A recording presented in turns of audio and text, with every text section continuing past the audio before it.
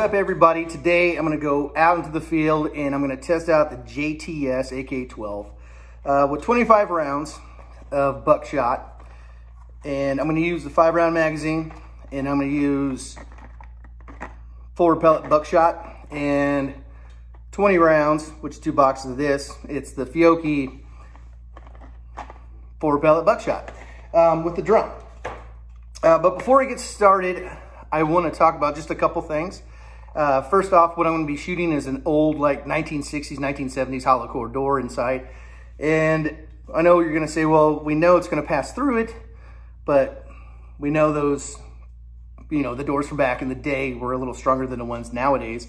I want to see what it's going to do with the wood bracing behind it, see how much it actually passes through, what will get stuck, or if anything gets stuck, or if it actually will drop the bullets down, you know, drop them down way further, or just get stuck in the bracings behind it. One thing, I already recorded it. One thing is I did bring my AR-15 out there, and I wanted to test something out, and I forgot to record it. It's a new magazine I got from the gun show I went to this past weekend. It is a 41 round magazine. This holds 40, then 1 in the chamber. So I did test it. I forgot to record it. It works very, very well. So, and I'll show that later when the next time I go shooting.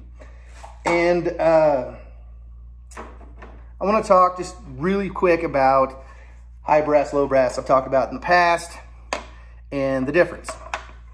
And a reason why low brass and low steel will actually malfunction your AR version of a 12 gauge or your AK, and why it's not very well, and why low brass is really just meant for a shotgun platform like a pump, break action, regular semi-auto. Anything magazine fed, you're gonna have a problem. Let's look really close at the high brass. Now this is one of those forward pellet buckshots. You'll see right here, you see these lips. Look what happens when I turn it. You will see a line, and maybe a little one right here, and it's from it too. It actually digs into it. Now, the reason why regular AR-15s and things like that run well is because that lip is touching brass or steel, like we see right here. Now, we got one right here. Now, these are the magazines from the AK-12, the JTS AK-12. See, if you look at right here, now let's turn it. You can see it's grinding into the plastic. So what this does is when it's pushed through into the chamber, it's actually scraping the plastic and grabbing that steel. See how it's super stiff like that? It's grabbing that steel and stripping it, or the low brass, stripping it away a little bit, and it's getting into your gun. So that's why, one of the reasons why you'll have malfunctions if you keep using this stuff. I know some people have used it a lot, but at the same time, I've seen them have malfunctions after using it, or something happens. Now in this video, I do have 2 malfunctions where it ejects, but it doesn't reload it. And that might be my, you know, gas setting. I was set on 3, so it could be something like that. And it just wouldn't feed back in twice. But I didn't have to eject the shell out or anything like that to get the feed again. So it could just be my gas setting. That's usually what it is. Other than that, it fed great. And finally, before we get on the field, I know a lot of people have hit up Roger Allen Baker from Ultraflex Studios about this grip. And he's told everybody at the moment, well, he's told everybody no. And I want to clarify what's going on with that. What Roger's doing right now is making sure that every state, you know, he wants to cover every state law. He wants to make sure that he's not doing something illegal because gun laws are different from state to state. So he's doing more research into that. He does want to sell them, or another option that he might be doing, and I think he's actually planning on doing, is with the demand of that, he's approaching JTS and sending them, you know, out of Katy, Texas, sending them an email about it, and also, you know, willing to sell them his program so then they can make it and sell it. So you just have to stay tuned. I'll let you guys know when it is available and what's happening with it. And he's still talking. He talked to a few people where they said, oh, it should be fine. You should be able to make them and sell them. But he just wants to make sure everything's covered. He doesn't want to put his livelihood or his family in danger of being you know, messed with by the government or something like that. So that's why he's telling people no. And it's just no at the moment. So yeah, if you're looking for one of these, just be patient. One of these grips, just be patient. And I'll let you guys know when they're available and who will have them available. It may not even be him. He may sell it to somebody else and they'll make it available to everybody. With that, let's go out in the field. So what we have here is an old hollow core door. Now, this is something that was on a closet or something at one point. I found this by the dumpster. And even these old like closet hollow core doors are pretty solid. Say if you live in an old home and it just comes down to defending yourself. Go with the JTS. We're going to test out the durability of this front grip using buckshot. And going to have a lot of fun with it. Let's check out the ammo. The JTS with 5-round mag with 4 buckshot, and that is Federal Premium. Then after that, we have 2 boxes of the Fiocchi brand. It's the same thing as the Federal, same velocity and all that crap. Both 2 3/4, but you can see the BBs right there. And that's what we're going to finish the door off with. So we're going to test the door, see which one's better for home defense. See what it can withstand, and also test out on the JTS the modifications of that new front grip. So let's get to it. Then we're going to finish it off with the old goat sack. Now, if you're wondering why I call it a goat sack, have you ever seen the ball sack on a goat? It's huge, but their pecker is quite small, so it's the old goat sack.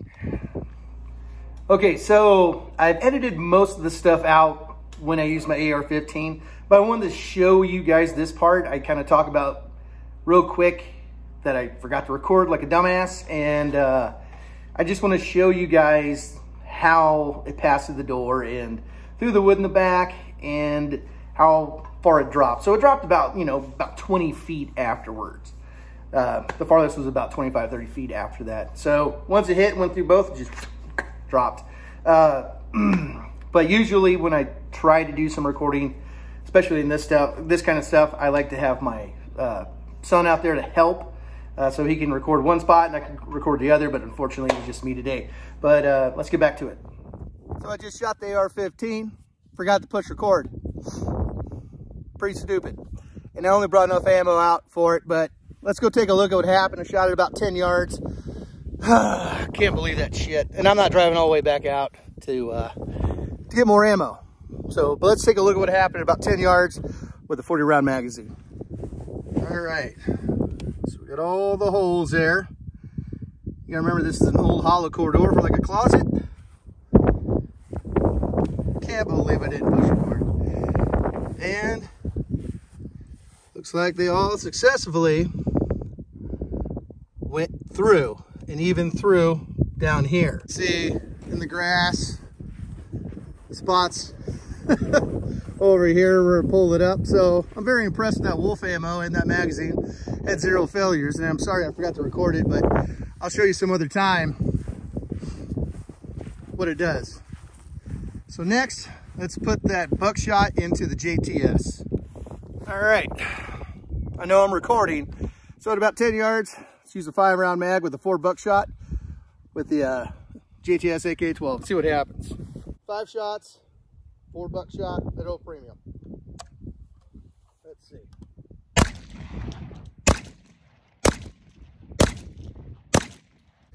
Okay, the gun's cleared and everything.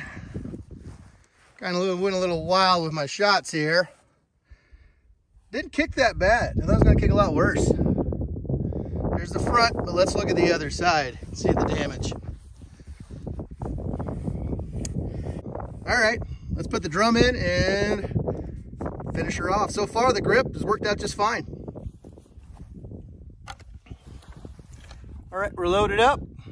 Let's have a little fun with the drum, with the goat sack.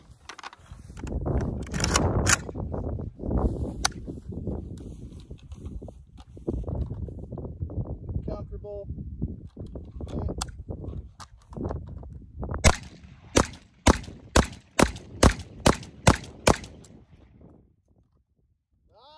Had one failure.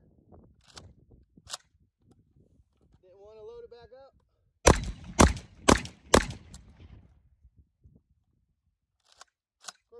on 3 too, so I'm gonna have to remember that.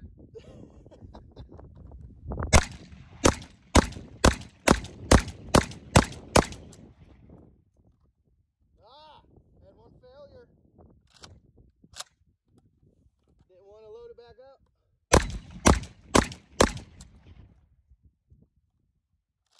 Of course, I'm all the way on 3 too, so I'm gonna have to.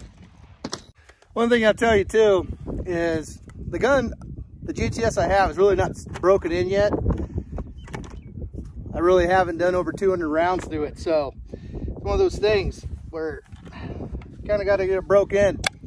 But I'm really impressed with the low recoil using buckshot. Really super impressed. I actually, my AR has more kick, so I'm super impressed with it. All right, we're back up and running. I got about 5 rounds left. Let's finish her off.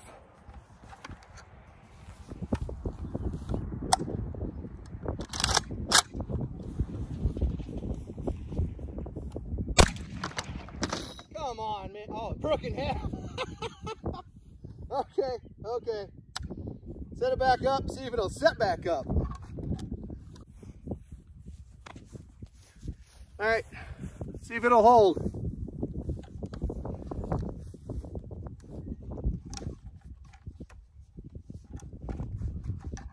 I'm super impressed at how durable this grip is though. Really impressed. Let's go straight for the handle. Let's see if we get the handle.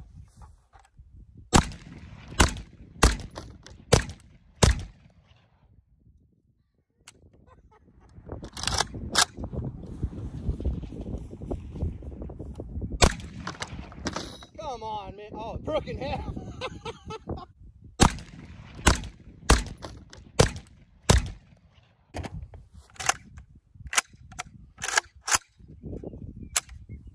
Let me show you something here. This is why you don't buy cheap scopes. And this one here is a super cheap scope. It blew, it blew the optical out of it. The lens out of the optical. Everything else held up except this cheap piece of shit. And I knew it was cheap. It came with like a package deal with another scope. Let's go look at the door. All right.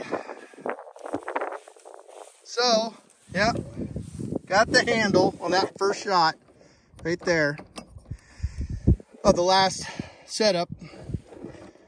Right there. Had a couple failures, but nothing crazy, really. Like I said, it's not really broken in. Look at that. Yeah, I'm very impressed with that JTS. The front grip that Roger did. And just, that was where it was held against it from the top. That's done.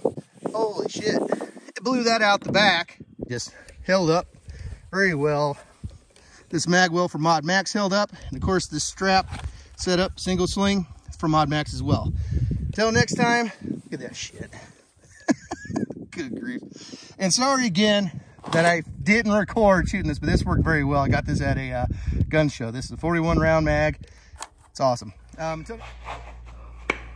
Okay, so as we've seen, there was 2 malfunctions. It blew right through that door and right through the bracings and tore the bracings just right in half. So it did a nice job. I mean, for home defense with the 2 problems, it's still pretty reliable, but you know, I mean, just make sure you got the right stuff set up inside of it and you should be fine. And some people I've talked to, or they put in the comments, they call the JTS AK12 a piece of crap. And my opinion is, and I'm not going to sugarcoat it, I'm not going to bullshit anybody, I'm not looking for sponsors and shit. I can't disagree that it's a piece of shit, and I can't agree it's a piece of shit. Because a gun you get for about $400 to $600, you're going to have your issues. The machining isn't the best. I mean, it seems like almost everybody has their own different opinion on their own experience with it. So, I mean, you're running that risk when you're not spending a lot of money on a gun. So, is it the best gun for that price? No, it's not. It's not. It's absolutely not. But I'm definitely going to get my money's worth out of it because I don't plan on beating the shit out of it. When I go to the range, I have always a set amount I use so I can go back out and enjoy it again. I know some people, they'll go out and they'll shoot like 400 rounds at one time out of a gun. It's like, why don't you bring more than one so you can kind of space it out a little more than worry about what ammo you get. And one thing that kind of bugs me is two things. Is I watch some of these YouTube guys and they talk about the shortage is almost over. Bullshit. It's not even close to being over. This is how you know when it's over. When you can find 2 common rounds that will sit on the shelf for a long time, that at one point used to sit on the shelf for a long time. For me, it's 38 special, 357, or any gauge, a 12 gauge in 2 3/4 inch length. That was everywhere and it was just there at any time. Now, you can't find it hardly. Like here, for 12 gauge, it's all 3 inch. And my drum doesn't take 3 inch. So, but I got 3 inch for other stuff and for hunting. So, but when that kind of shit is sitting on the shelves and they just sit there for weeks and weeks and weeks and months and whatever, that's when you know the shortage is over. When all that kind of stuff comes back. So if you hear anybody right now say the shortage is almost over, it's clickbait and it's bullshit. So, and I'm not going to bullshit you. It's not over. It will not be over until maybe 3.5 years or 7.5. Depends on how long Biden's in office. And that's just the truth. Yeah, so that bugs me. And also when you hear some of them say, I talked to manufacturers, I talked to this person, talked to that person, they go, what we need to do is stop buying so much.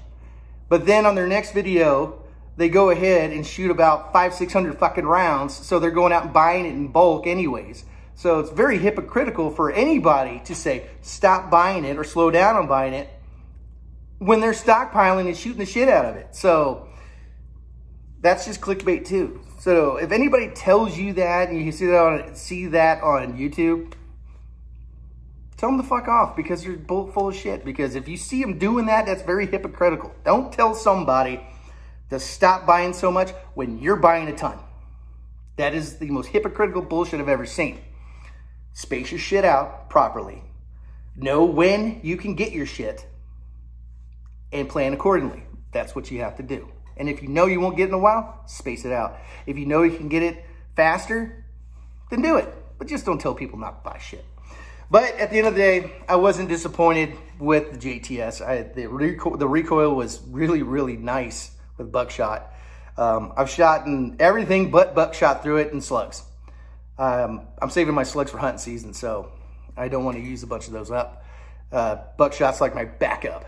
So, and I got a bunch of that. So I haven't shot any of that. I've shot everything else through it with high brass, the low brass. Like I said, I've shot that, the steel shot crap, and it just, that sucks. And I just gave an example at the beginning of what happens with that. So next time, I think I'm going to show you guys that 41 round magazine. I'm sorry I didn't record it for this video because I was stupid, didn't record it. So yeah, that's it. Until next time, you guys stay groovy.